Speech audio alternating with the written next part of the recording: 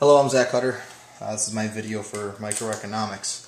What I'm doing my topic on is the stag hunt game and game theory.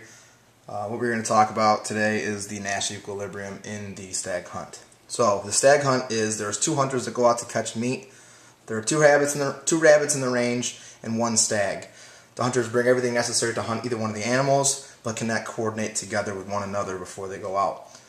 So the stag is worth 6 units of meat, and each rabbit is equal to 1. The stag has more meat than both the rabbits combined, but both hunters must chase the stag in order to catch it.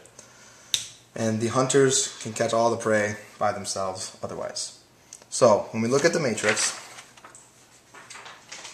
you can see that both players hunt the stag. They each go home with 3 pieces of meat.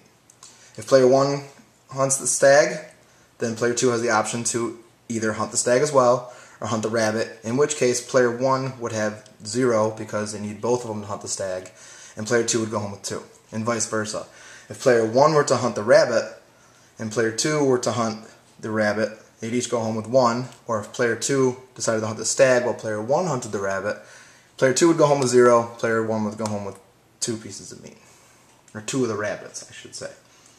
So, in normal games, you would have a dominant strategy. Unlike normal games, this one has the Nash equilibrium. And Nash equilibrium summed up is pretty much whatever you are doing is optimal given what I am doing. And vice versa, just like I kind of explained. So, like I said, if player 1 were to go out and hunt the stag and player 2 knew that he was going to hunt the stag, he would choose to hunt the stag as well because he knows that 3 is greater than 0, or 3 is greater than 2, or 0 if he hunted the rabbit. So he would also choose to hunt the stag. Now, if player 2 knew that player 1 was going to hunt the rabbit, then player 2 would want to hunt the rabbit because instead of going home with 0, he would be going home with 1. And that is the Nash equilibrium.